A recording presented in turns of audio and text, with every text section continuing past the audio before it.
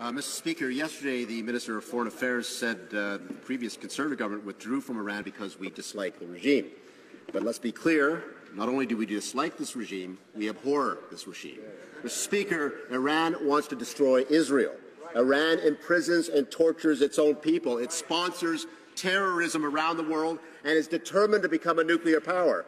So, forgive my confusion, Mr. Speaker, but can the Minister please tell us what he likes about Iran? The Foreign Affairs. Mr. Speaker, I like the people of Iran. Yes.